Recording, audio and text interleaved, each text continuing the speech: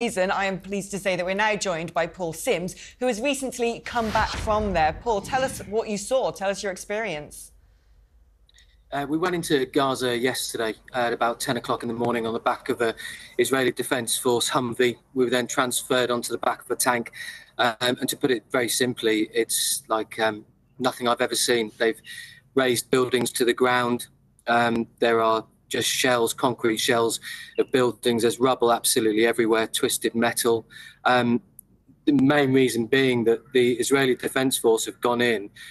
They have a mission to complete, which is essentially to find the tunnels, destroy the tunnels, cut the head off the snake of Hamas, weaken the organisation, find intelligence. So they're going from house to house, from apartment block to apartment block.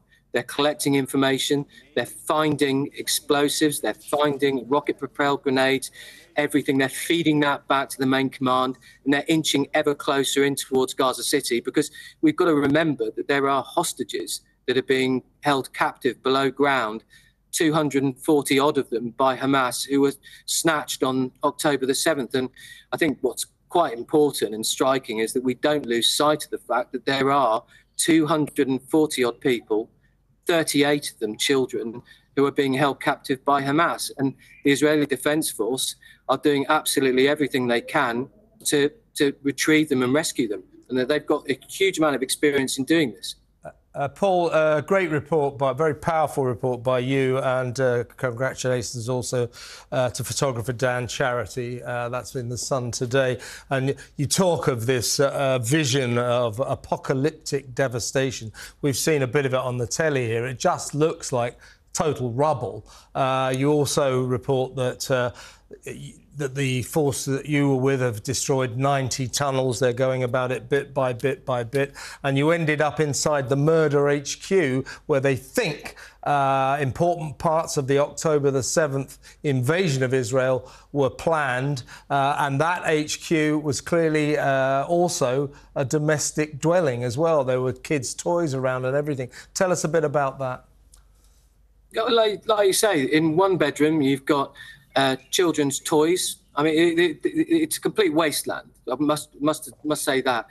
In the rooms, you can see some of the footage now. It is like that in every single room. But there are signs in the children's room. There are toys, there are pyjamas on the floor, there's clothes, there's Fireman Sam paraphernalia. I looked inside a wardrobe. There were stickers on the wardrobe of Lionel Messi, of Real Madrid. And then you move over the hallway into a back room, and it's a workshop where they're making bombs. And you've got to remember that 80% of the weaponry that Hamas armed themselves with on October the 7th was homemade. So it's an extraordinary thing to witness, that you imagine that the children were in their bedrooms sleeping, and their parents, their dad was in another room making bombs. And the IDF explained yesterday that they're absolutely certain that this was a property used by a Hamas battalion commander. They found his epaulets, they found various paraphernalia, they found maps, fuses, grenades. You can see it on the screen now. They found a huge amount of weaponry that had been made in that property. And that's the thing that we've got to remember, that Hamas have placed themselves within residential civilian areas to use them as human shields. And so the IDF are going from building to building, trying to identify as much intelligence as they can. And yesterday, I mean, one of the most was to find a very crude 3D model of one of the kibbutzes, and they're almost certain it was, and you can see it. And this operation that they carried out, this terrorist attack, has been 2 years in the planning.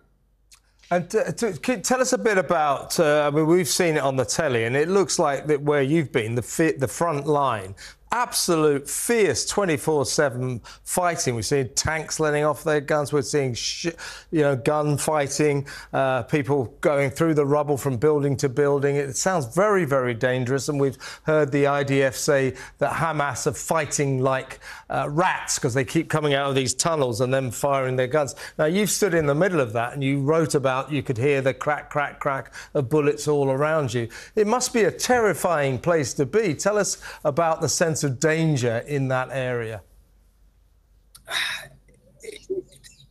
it's hard to put it into words. I know that's my job, but it is very hard to put it into words. You're very focused on where you are, what you're doing, and you've got to be incredibly aware at all times. You are hearing the constant crack of gunfire, explosions. A lot of it from where we were was artillery that was outgoing.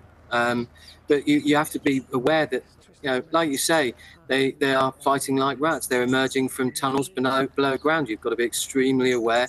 There are tanks roaring up and down I mean, I couldn't even call it a highway anymore, but they're roaring up and down the roads. We were only about a mile away from Gaza City.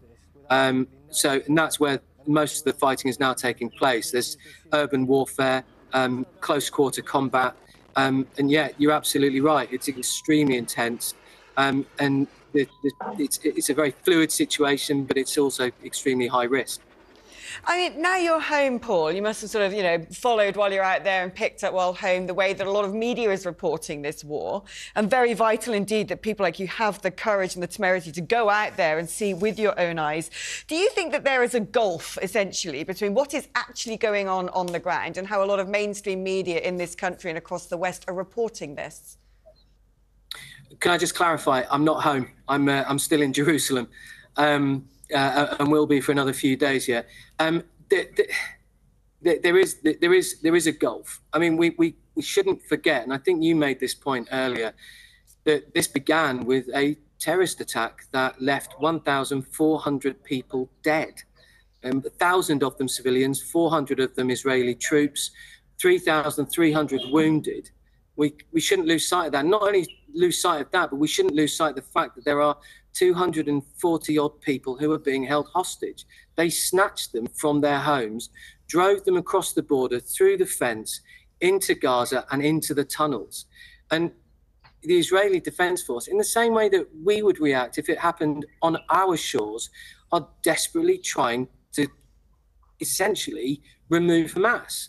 And you can understand why they're doing that. And I think there is a bit of a disconnect.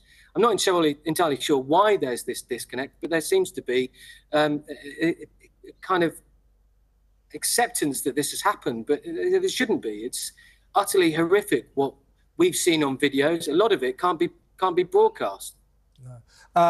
Now, you're with the IDF. Many of them are reservists. They're lawyers, they're bus drivers, plumbers, teachers who went to fight for their country the moment the October the 7th invasion happened. So you've been with them moving through this hellish scene of catastrophe in Gaza. What is their mood like, and how long do you think, or do they think, they'll be fighting like this? They are absolutely united. At the very forefront of their mind is what happened on October the 7th. They feel that responsibility keenly. I think the Israeli Defense Force and Israeli intelligence has failed at some stage. I think they feel that sense of responsibility.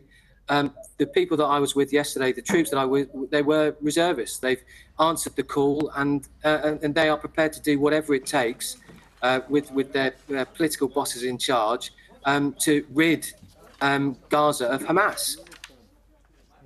And Paul, how does this work for you now? You're, as you said, currently in Jerusalem, back from having gone inside Gaza. What are you going to be doing next? You're going to be going back inside Gaza again with the IDF. How do you go about sourcing your stories? It's just journalistic practice. You just follow the story. You get the contacts, you speak to the people.